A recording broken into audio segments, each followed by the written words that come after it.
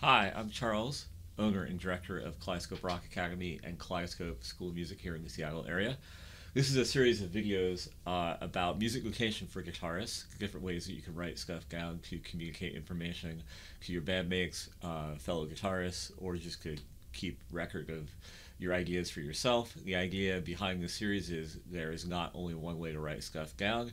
Any form of writing music counts as writing music, and you want to pick the one that is the right tool for the job. So this is a little bit of a shorter video, but it's about a unique form of notation that's kind of a hybrid that I fell into just because of my overarching philosophy of trying to communicate things tersely but accurately in charts that I write for rock band classes and students. So I was looking at this conundrum that I don't really always want to use tab, but if you write things in staff notation, then if you're writing something down for like a bass player and a guitarist and a keyboardist who are all playing in unison, you don't know whether to use bass clef, treble clef.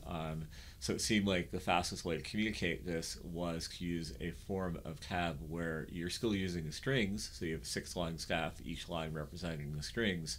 But the bass player can focus on the bottom 4 strings and omit the top 2, and any lick that's played on those 4 strings that guitar and bass have in common can be written as letters on different strings. That way you are also placing information on the page that works for a keyboardist, whereas if you use tab numbers, keyboardist is like, I have no idea what this means.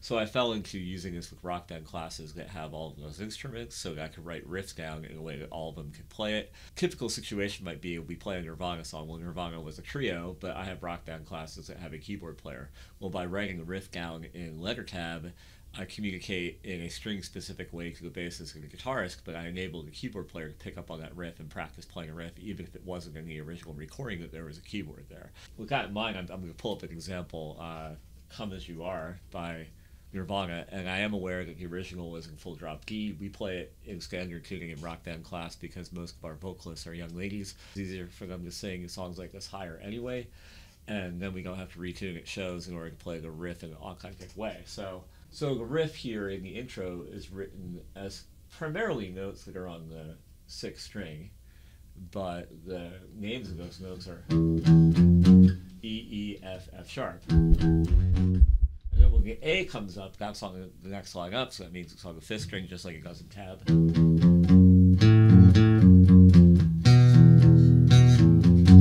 So this reads almost like standard notation, the main difference being that we're not using symbols, we're just cutting that step of the reading process out and we're just writing the letters. Now, of course, if you're not real good at finding letters on the guitar, this type of tab still requires some interpretation and or practice of where those letters are. But I think one of the things that's great about this notation, in addition to its universality to keyboard players, is it does make you, A, learn more about where notes are on the fretboard, which is always valuable.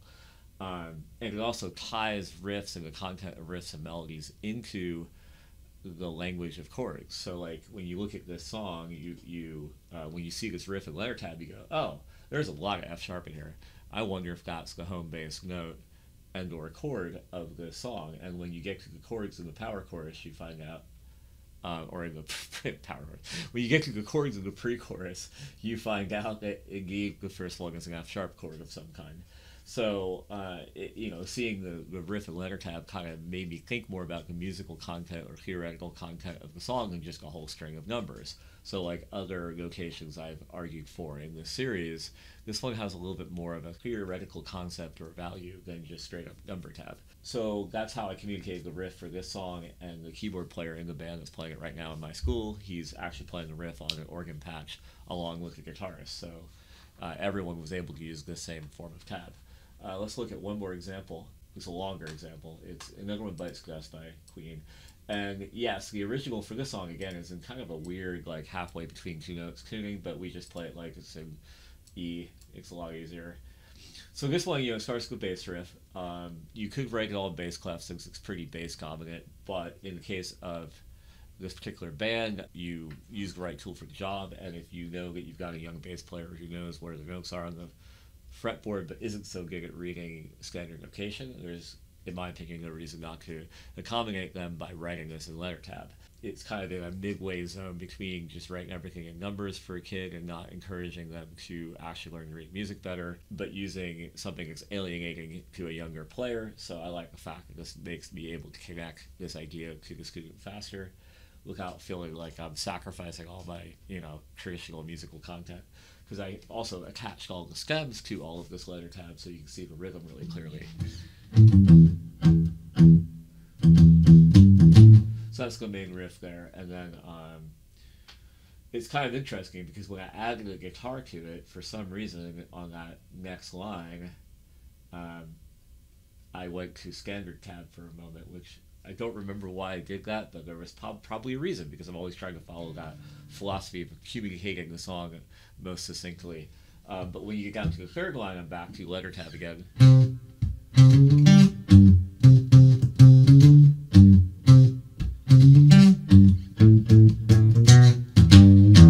So that's how I wrote the unlabeled pre-chorus there that takes you from the verse to the chorus. And that's a little bit of a trickier reading job just because the rhythm is really specifically funky, lots of 16th note syncopation. And we're also using some 4th string, and a lot of people aren't as good at finding their notes on the 4th string.